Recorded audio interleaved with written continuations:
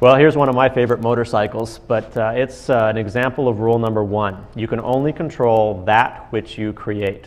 And for those of you who are kind of interested in alternative thinking and alternative views, you may have heard the crazy idea that you don't have to have license, insurance, or registration. This is not entirely correct. If you can create a means of conveyance like this motorcycle, and if you don't register it anywhere, you can travel on it as you see fit, whether or not you have any other contracts out there. But if you did not create it, and the one that created is not offering you the true and lawful title, they're not offering you the MSO, then you have to comply with whatever rules the one that created it establishes. So if they tell you you have to wear a blue shirt on Tuesdays, you have to wear a blue shirt on Tuesdays. And if they tell you if you're not wearing the blue shirt on Tuesday, there's going to be a fine to pay. Guess what? Those are the rules for using their creation. Unless they give you the full title to that. If they give you the true title to it, then you can make up the rules. And in fact, the first BMW that I ever picked up was prior to 1991. It was prior to the changes that have occurred in the Title and Registration Act.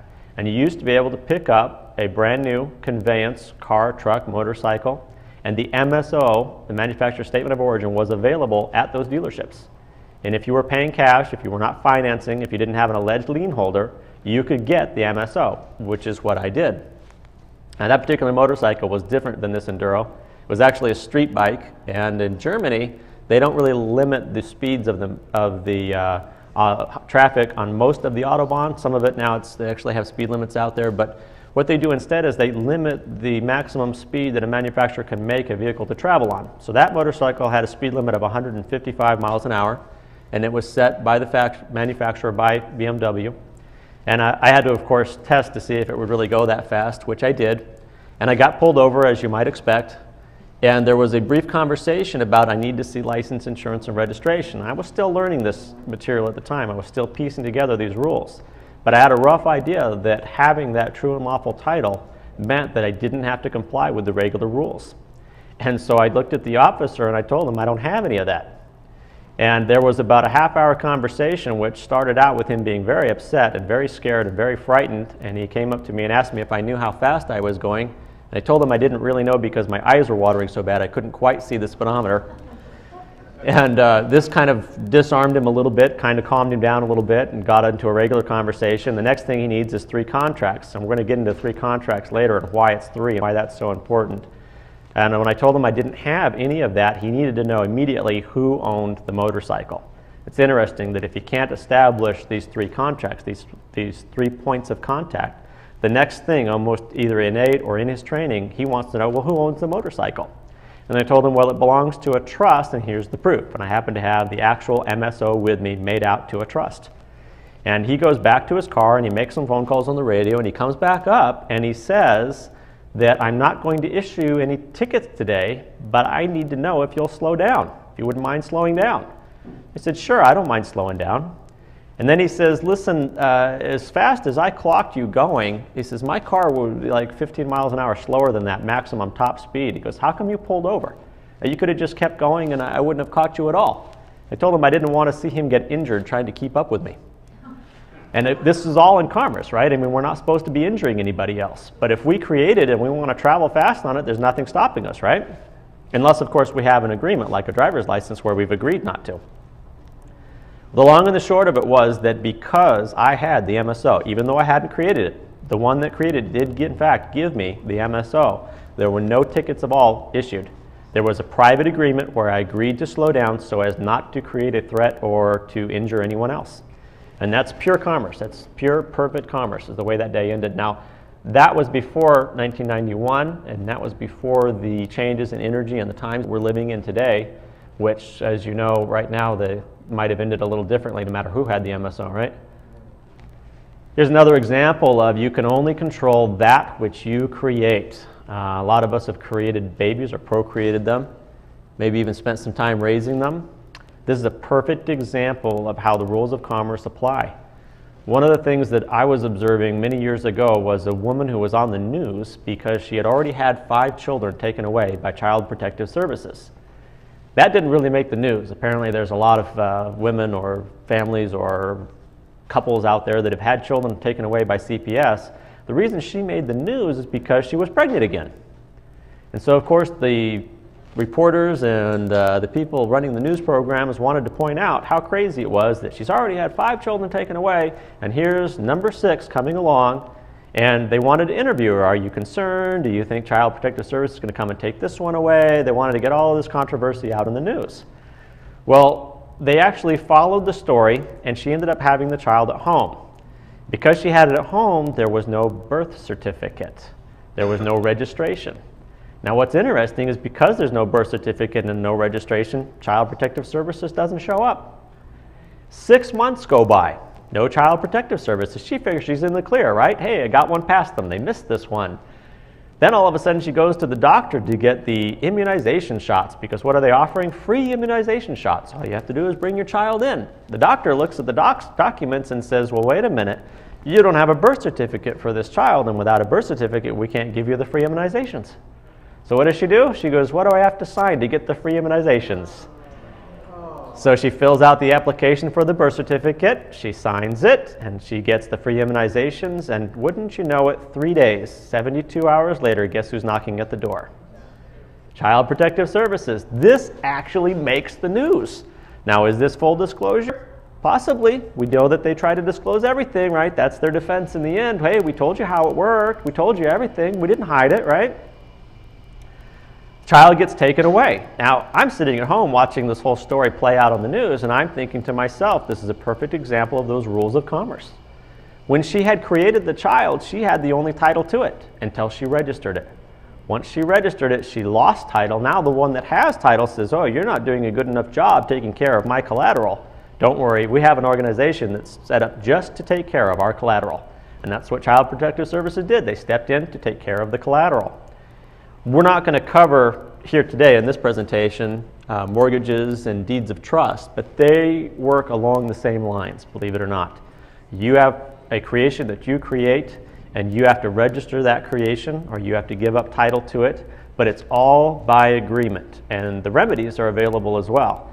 Now, for a child, once you register it, you can never regain title, unless, of course, you manage to get the one that you've registered it to actually give you the title back. I've never heard of that, so the bottom line is that child would have to grow up, reach the age of majority, and then choose for themselves what master they serve, right? This is one of my other favorite examples of how we were piecing together these rules of commerce. For those of you who don't recognize, that's Billy Lane, the back that we see there. It's from the History Channel, a little show called Biker Build-Off. What happened, of course, is that back in the day when they did this show, Billy had built this motorcycle in his shop. And at that time, they were making the frames, and they didn't have VIN numbers on them, and they didn't have registration on them. They didn't have anything. He didn't even have the shop tags that you'd expect, like the dealer plates that you keep in your shop. If you create something, you put the dealer plate on it, you're good to go. And he wanted the tank to have lots of different facets to it, and he wanted that tank to look really, really fantastic, even though it didn't carry a lot of fuel. And because of the way he welded it together, and the fact that he didn't temper anything, he didn't take the stresses out of the metal, and the fact that the twin-cylinder motor that's running it was running very rough, as they always do, it tended to crack the tank and cause gasoline to leak on the motor, and lo and behold, it catches on fire. So here he is on the side of the road. It makes for great television, right? Because you have all this great controversy, a big barbecue on the side of the road. And the police actually show up, and they pull out their government-issued fire extinguisher, and they put out the flames, surprisingly quickly. And immediately after putting out the flames, which I assume is the service that the officer has just provided, the next thing he wants to know is, who am I going to bill for this service? So we asked Billy to see license, insurance, and registration. I know it sounds familiar. It goes back to one of our previous stories, right? What he's looking for is 3 contracts. And Billy turns to him in his drunken, more or less hillbilly manner, and he says, we don't have any of that because I just made this. They actually cut to commercial, and we don't hear anything until we get back to from commercial, and the announcer says that the police officer decided to take pity on poor Billy since it had actually caught on fire on the side of the road, and he did not issue him any tickets for the license, insurance, and registration, or for not having license, insurance, and registration. But from our point of view, through observation and through looking at the rules of commerce, we see that when he said, I just made this, that's actually the MSO. He established title to his creation. And because he has title, there can't be any requirement to wear a blue shirt on Tuesday or to have it registered or insured or licensed or anything else. And because there was no jurisdiction over it, the officer ceased. He stopped right then and there. There was no further commerce to conduct. Of course, today, even if you buy one of these kits, they try to sell you a frame that already has a VIN number that's already registered somewhere.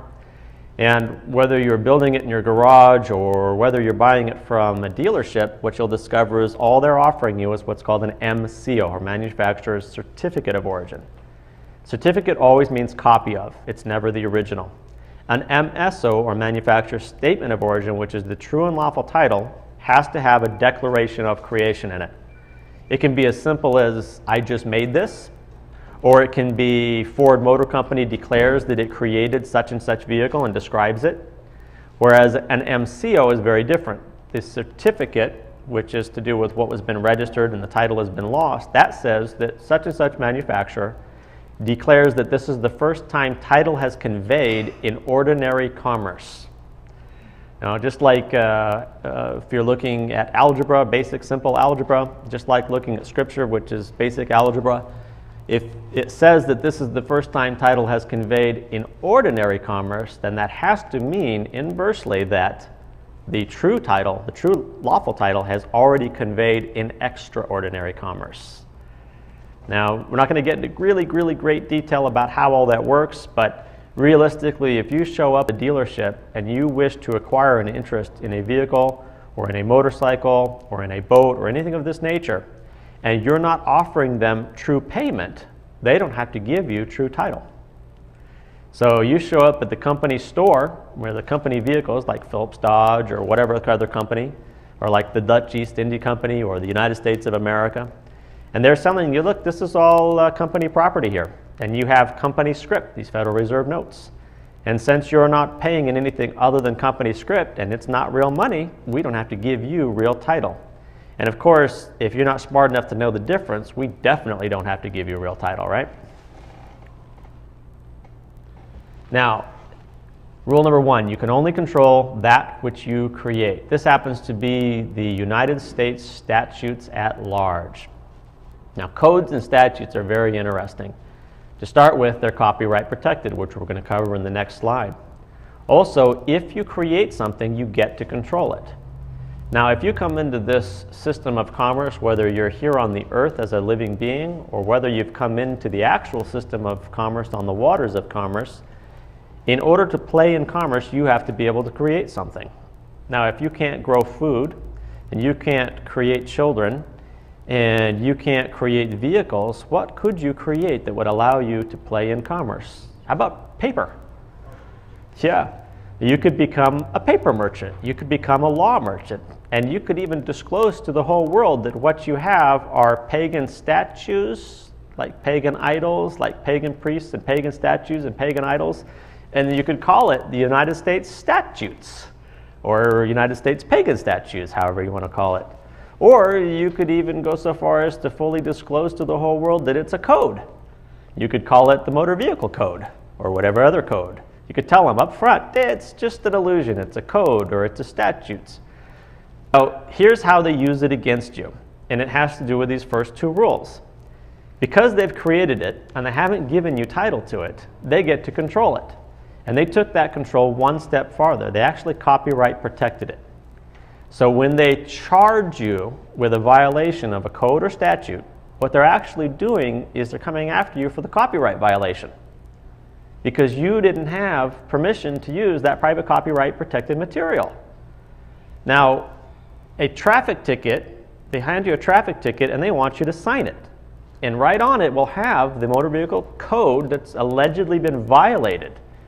Now, if you don't have the right to use that private copyright protected material and you sign that piece of paper, you have now violated the copyright. And that's actually what they come after you for.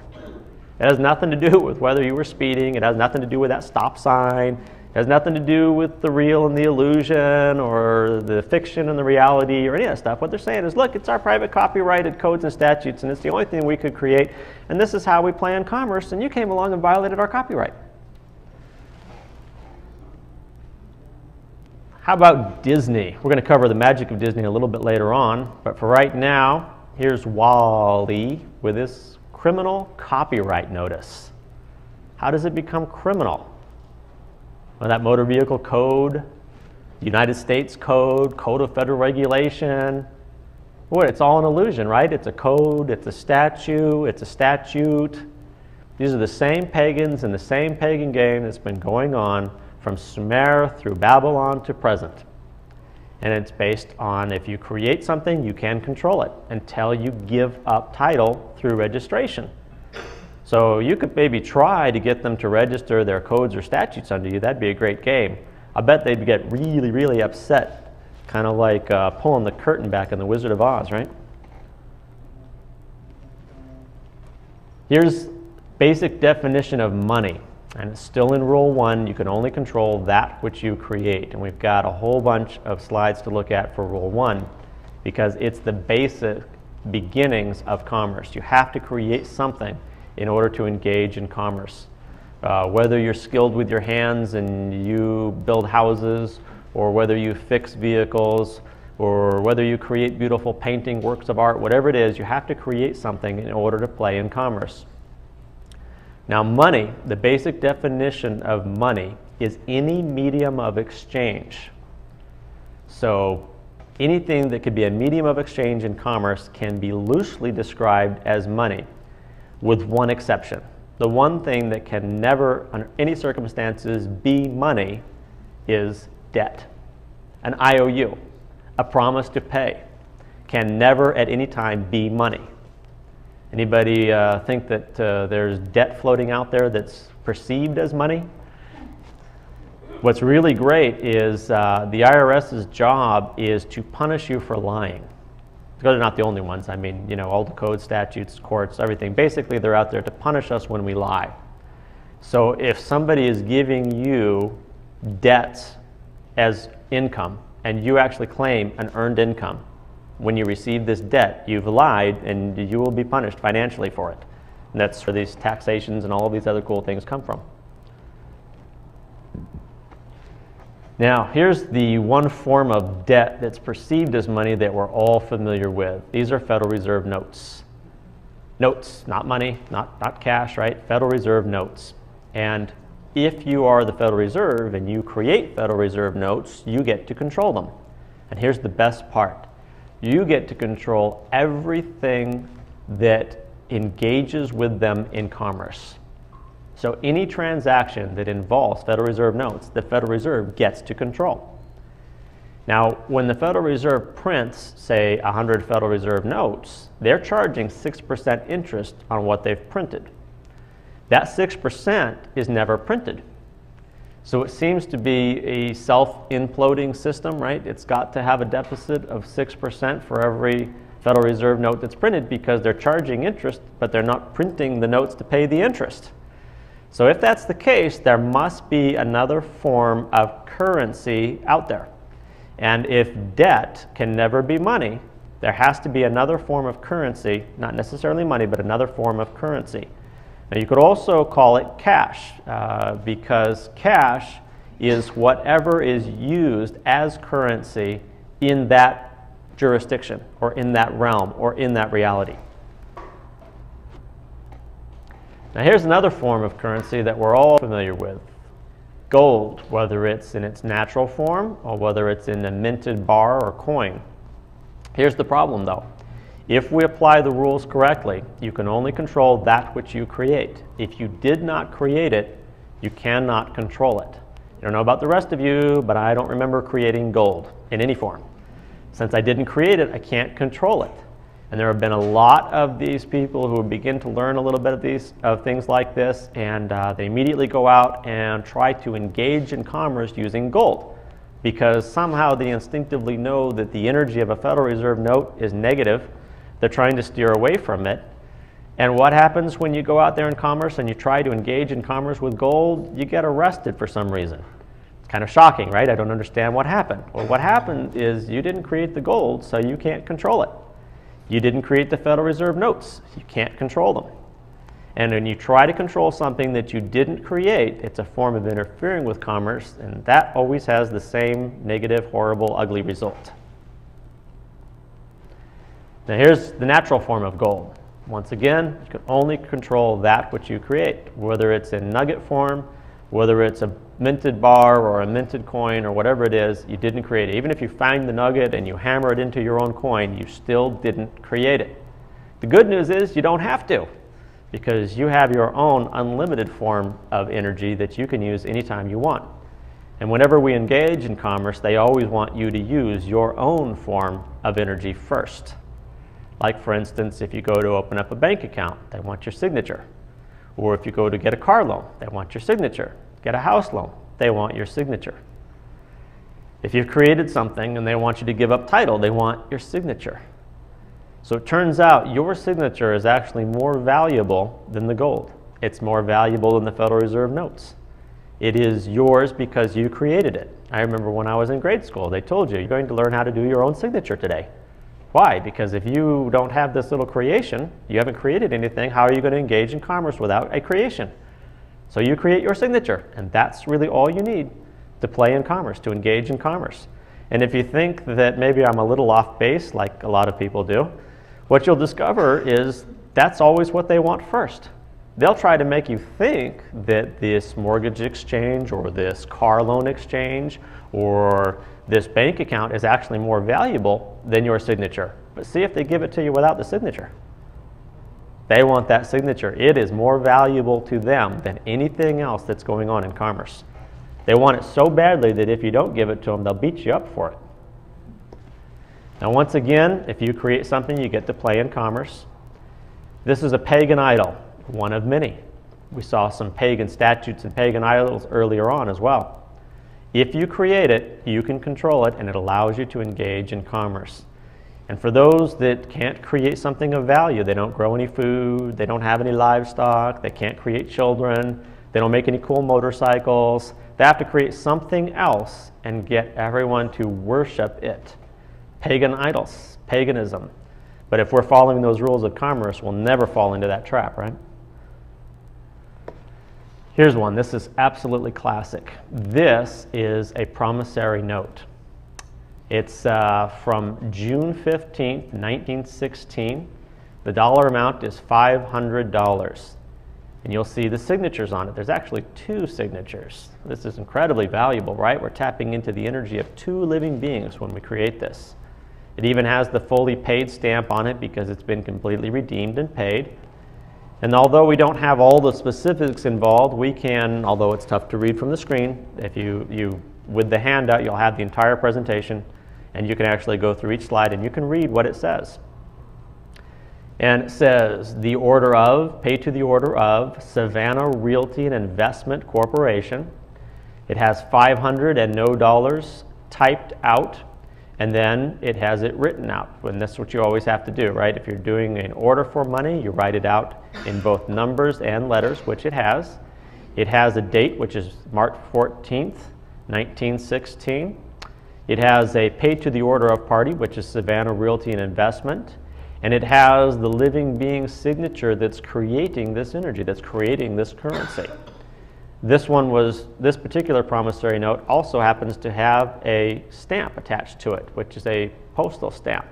And there's a whole lot involved in this that we're not actually going to cover here today, and I know you're disappointed, but I have to be careful that I don't interfere with commerce. I can steer you in the right direction, and later on, for those who've got the handouts, It include both the email as well as Skype information. You can reach me.